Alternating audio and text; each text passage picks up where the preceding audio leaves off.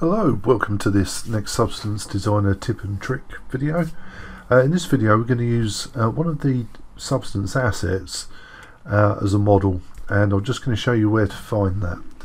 So over on the left hand side here we have a little button which is the Substance assets, and I can click on that and it will open in the Creative Cloud and take me there. Forgive me if you don't have the subscription, if you've got the Steam version or something like that doesn't come with this.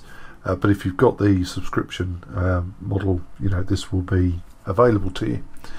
Now sadly the models aren't at this stage. We need to open up a browser for that. So down here we have Substance 3D Assets, and I can click there and it will open up in my browser and log me on.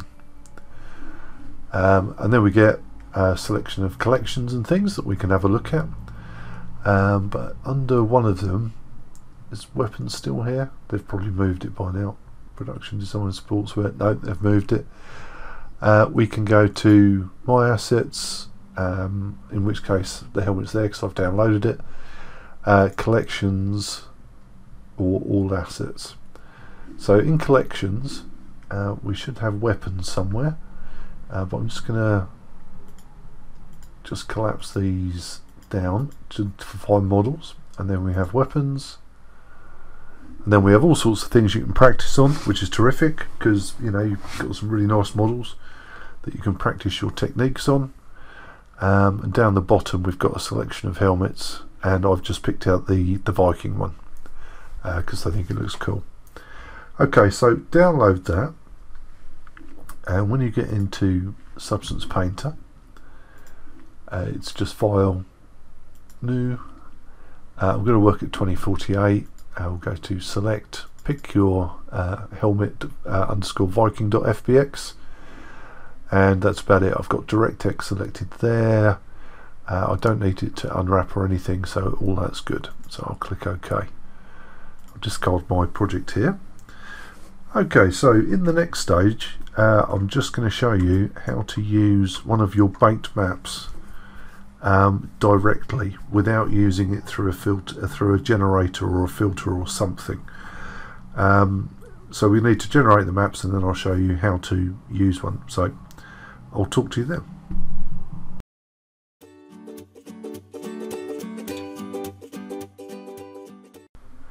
Okay, so let's bake the maps out. So if I go to the texture set settings and bake mesh maps, I deselect ID. I set my ambient occlusion to 256 and 0.005, and my curvature to 256 and 0.005. They're my kind of starting points. So once you've done that, hit bake selected and it will go off and do its thing. Come on, you can do it quicker than that. No, apparently it can't. So once this is done, we can access the maps themselves. So as you can see, we've got our maps here, and I'm largely interested in the frame maps, but what I want to do is include those in my layer stack. And to do that I need to first of all, I'm going to add a fill layer, and for this particular one I'm only going to use the height channel. But over in my libraries, I'm going to switch over from all libraries to this project and then go to textures, and that then shows me my baked textures. So I can use these as if they were an image, I'd imported or, you know, created in here. So for this one I'm going to use curvature, because curvature is going to highlight the edges of my model, and I'm going to drag and drop it into the height channel. And you'll see it then accentuates all those pieces, all those bits where the height is you know, attaching, and you know, that forms quite a nice effect. Not necessarily, you know, for all of the helmet, it might not be suitable for that, but certainly down here and on these kind of cross piece wings I quite like it. But we're not limited to just doing it like that. We could add a filter to this. In fact, I'm going to change my mind, and I'm going to add a black mask to this, and then I'll add a fill layer, and then I'll just put it in there. and then I've got a little bit more control. So now if I increase my height, so I can, you know, use my slider rather than having to control it with like a levels or something like that. Okay, so let's increase that a bit.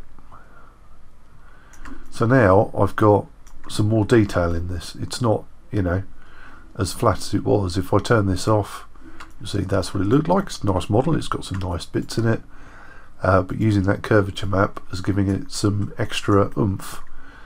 So what we'll do in the next one is I'll start to add some actual materials into this, and then you know, we'll use our curvature map to help us, you know, texture this nicely. So I'll talk to you in the next bit.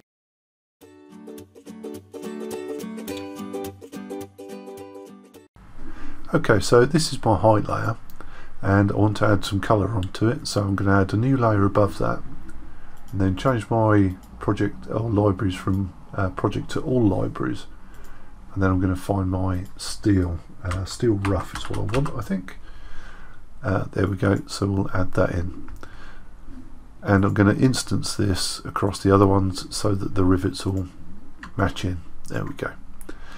Okay, so first of all, I want to do something about these edges. I want there to be a darkness in those cavities and such like. So in this layer, I'm going to leave it as it is for the moment because I made a mistake. I'm going to add a new layer and add steel rough to it, and this time I'm going to reduce the colour so it's darker, and I'm also, when I get there, going to increase the roughness. So I don't need height, I don't need normal, I don't need metal, but I do need roughness. Oh, I do need metal, sorry, that's my brain not working properly. Okay, so in the roughness, steel roughness slider, I'm going to really increase that so that these dark bits are going to end up more matte than the actual helmet itself.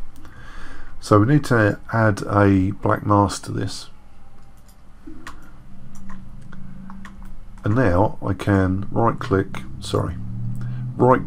on the black mask on the bottom layer and add an anchor point. So you can name this, I'll call it AP height.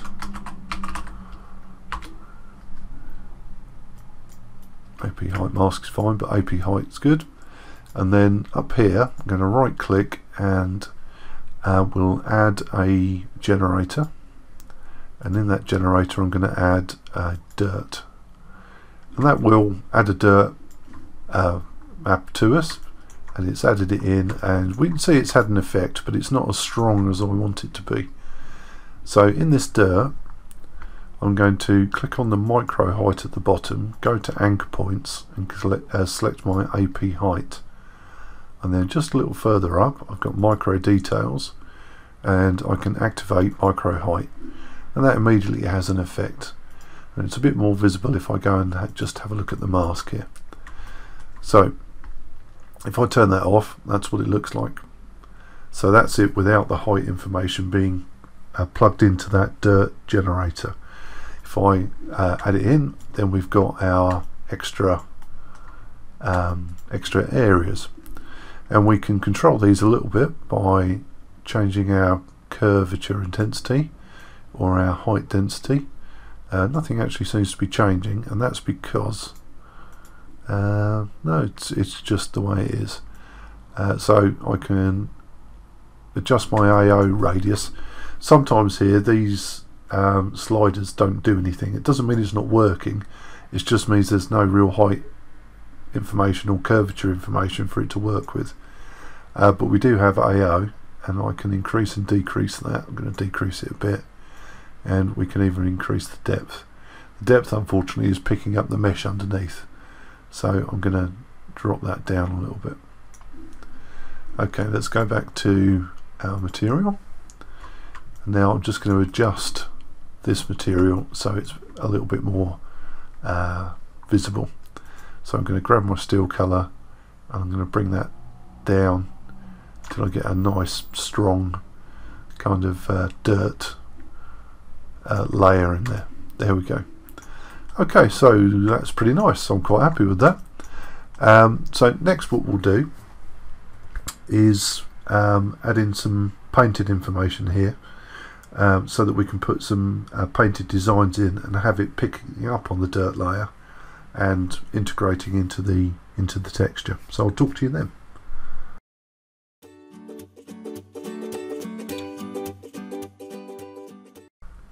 Okay, so this bit's ever so easy. All we need to do is go to our fill layer on our black mask and add a paint layer. And then if I close this and pick a brush, I'm going to pick a hard brush, and then I'm going to go to my alphas and I'm going to pick one of the Celtic designs that they've got here. So we've got the kind of these flowers and things. I'm going to pick this one, and I'm just going to increase the size of my brush until it's about the right size. There we go. Now for this bit I want to work out the spacing.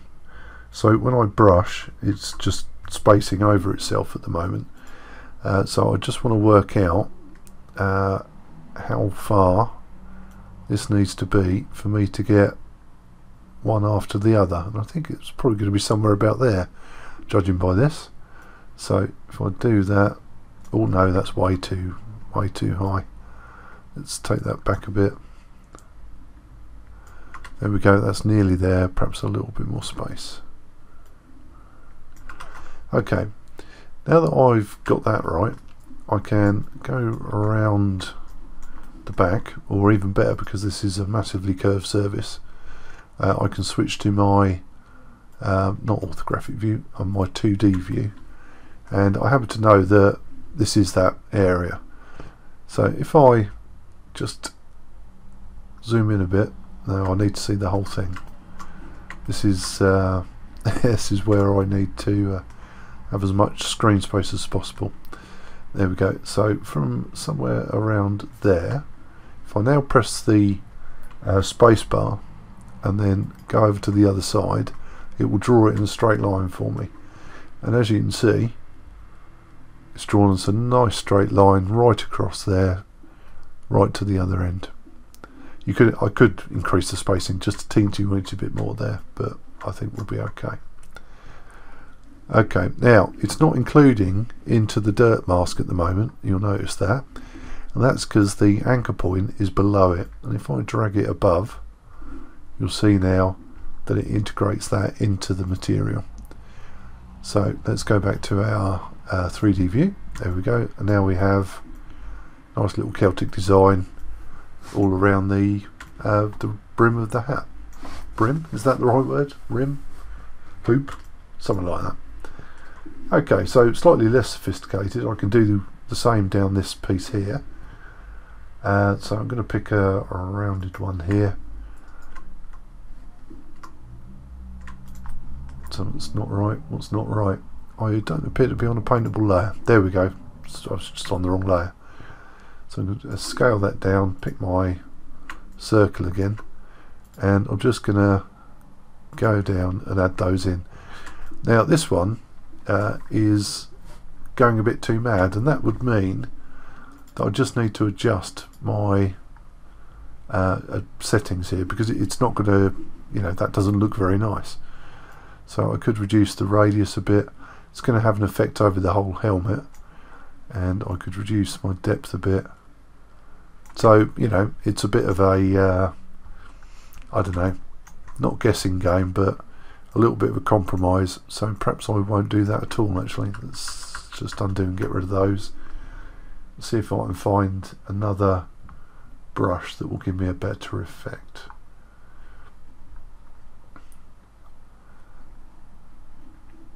Let's try this one. Whoops, I'm on the wrong layer again, aren't I? There we go. So let's paint that in there. No, that's doing the same. Let's try a diamond. Yeah, I mean that's a bit better. At least it's you know, showing, you know, the metal from the diamond there. So for this one, I'm just going to hand do it, because I have no way of drawing a straight line here. There we go. Okay, so that's essentially what I wanted to show you. I wanted to show you that you can bring in a one of your baked maps, and you can actually use it to texture directly without having to excuse me, without having to go through a generator. So that's about it for this one. I'm probably going to continue a bit more to finish this off, but I'll include that in the next section, which I'll do just to speed it up video so you can see the end result. You have to excuse me, I'm about to yeah, I'm about to have a coughing fit. So I will talk to you again soon.